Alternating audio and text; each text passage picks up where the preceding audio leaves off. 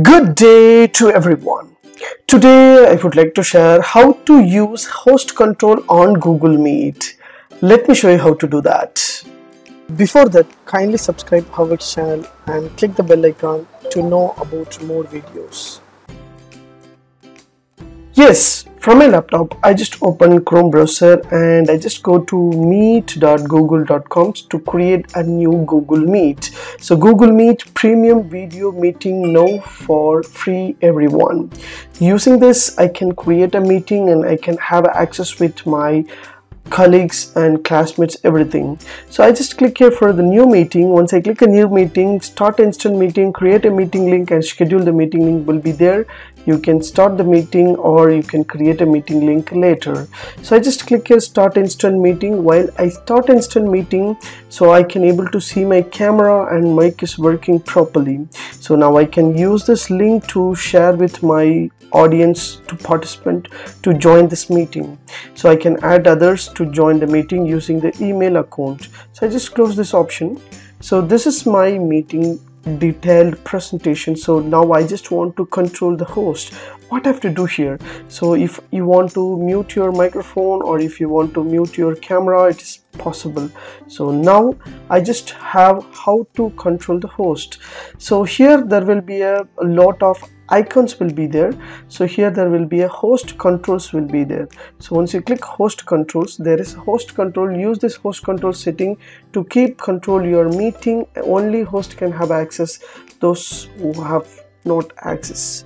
So this is a meeting moderation, so that host management will be there. Let's their screen. So for example, if you are conducting the meeting, someone will share the meeting or someone chat and disturb you and someone switch on their camera, microphone, everything. So you can control everything using the single click. What you have to do here, just enable this host management link, means automatically everything will be switched on. Every toggle icons will be switched on over here. For example, if they are not able to share their screen, means you are enable this option, means the participant cannot able to share their screen and they cannot able to send the message, they cannot switch on their microphone and video.